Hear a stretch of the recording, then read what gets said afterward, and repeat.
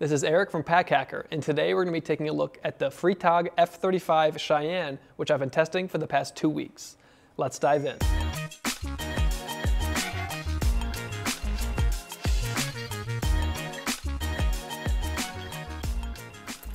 So starting with the exterior here, as you can see, it's a very kind of shiny, and because it's white, you probably can't see the highlights so much, but it is actually pretty much all recycled materials here. It's PVC coated truck tarp, so the back of like the truck semis has that tarp material, and this is recycled truck tarps. So it does look very neat and kind of stylish, but if you do smell it, it kind of has that like old school automotive smell to it, if that makes sense, like an old school like 70s car, if you were to like smell the seat. It's kind of what it smells like, and it hasn't gone away. It's gone away a little bit, so maybe in due time it will go away.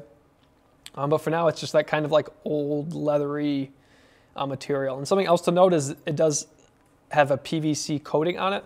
And on their website and on the tag on the inside, it says like you really don't want to get this thing close to your mouth. You don't want to, I think it says don't eat it. Just don't get it anywhere near your mouth, which is odd for a toiletry pouch. But obviously, I don't think anybody's going to eat this. But if you were thinking about it, please don't. The other material on this is also used seatbelts. So lots of good recycled materials here, and they're very, very durable, as we will go through. But the logo here is pretty boisterous. It's pretty large, but for the bag, you know, it kind of feels like automotive-y, and I don't mind it so much. If you're a big fan of minimalism and you don't like big tags, it is pretty large. Has a very large real estate there on the front, but it does look nice, and it suits the bag pretty well.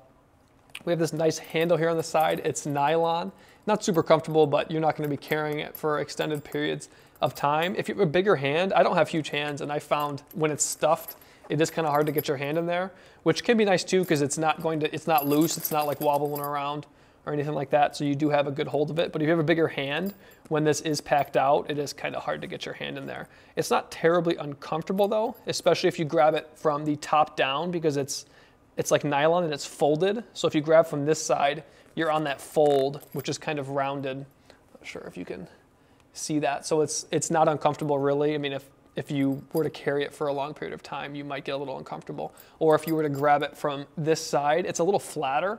They do a pretty good job of making it stay together, but it is a little bit more uncomfortable if you grab it from the bottom, because you have the two pieces going into you instead of the rounded part. And we're not so sure about the zippers here. We're not sure what the brand is, but they are very, very smooth. When it's full around the corners, it is a little slow, but even then, like that's not getting caught up, and this is packed full right now. And these zipper tags are large. You know, if they get wet, they are slippery, but they have the hole, which allows you to kind of grab onto that if it's wet and you need a little bit of extra pull. And they do have the weather sealing here as well. So that'll keep stuff out, but also if you were to have a spill inside, hopefully it will keep stuff in. Another thing to note about this thing is obviously it is not clear. So if you're going through TSA and you have a bunch of liquids in there, you're going to need to open it up and take your stuff out so the TSA agent can go through it. If you were to have a clear one, you wouldn't have to do that. But it does look very nice, so it's a nice trade-off for the ease of going through TSA. But we will hop into the inside now. We've stowed it full of lots of toiletries at the moment, and that zipper I forgot to close. But as you can see, it's kind of like almost like a clamshell opening here. It opens up all the way, and you can really access everything. With something that's more of like an accordion, and you could kind of like opens like that, you can't really see everything, and you can really get a good look at everything that's in here all the time. Right now I just have 2 of these Go tubes. We've got some Kleenex, some deodorant, a towel you could use to wash off your face, or just good to have with you, some hair pomade, a razor, and some chapstick. So as you can see now, the main compartment is very, very large and in charge. This material on the outside, as you can expect with that PVC coating, it doesn't have any give, and it's very, very durable. Like you can manipulate it, but you're not pushing out, like you're not getting anything extra.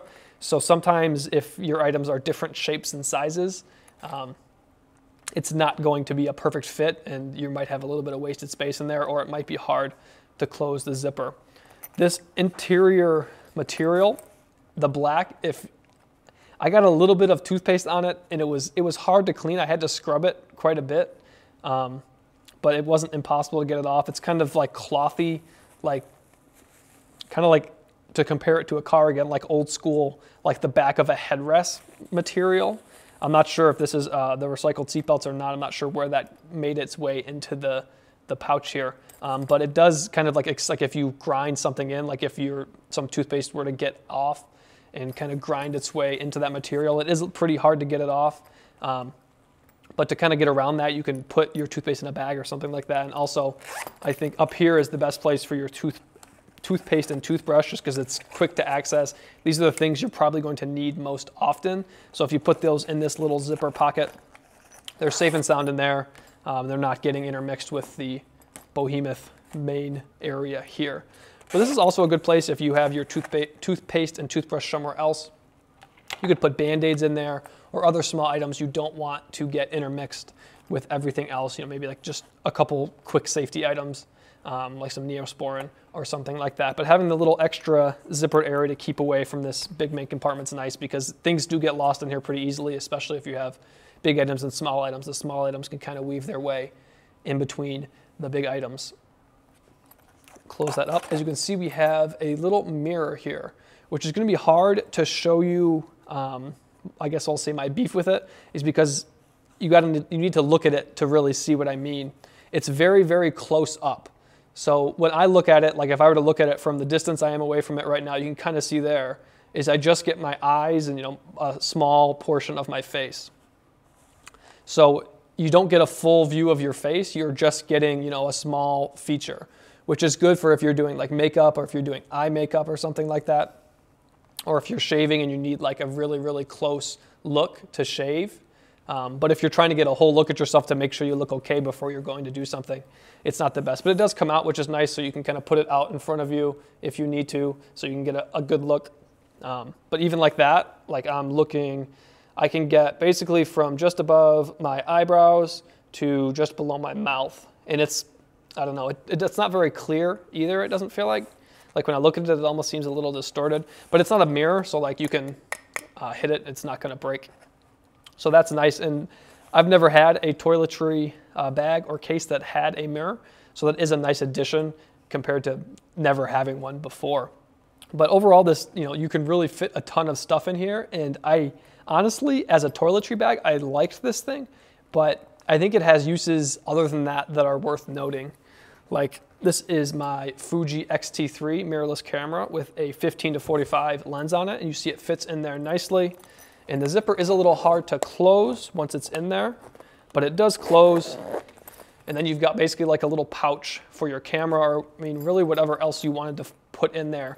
And it doesn't have a ton of padding, but if it's inside your backpack and your backpack has padding, that's not the biggest deal.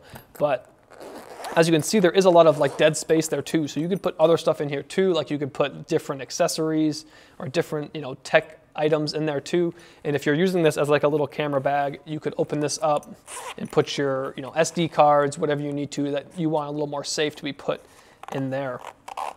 So it really is a dynamic pouch, and you can, you know, this is not by any means the biggest camera on the market, but it's a pretty large, you know, size mirrorless camera. It's not a compact camera by any means.